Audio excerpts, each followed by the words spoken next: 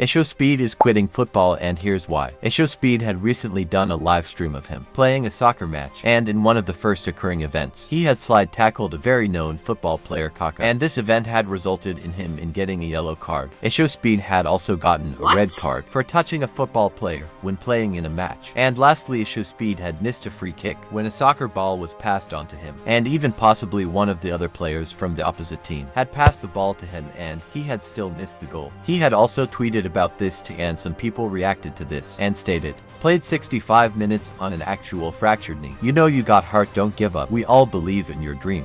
You should. You suck, bro. Don't be like Messi. And lastly, don't give up." That is about it. Of course, like and subscribe. And I will see you guys in the next video. Bye.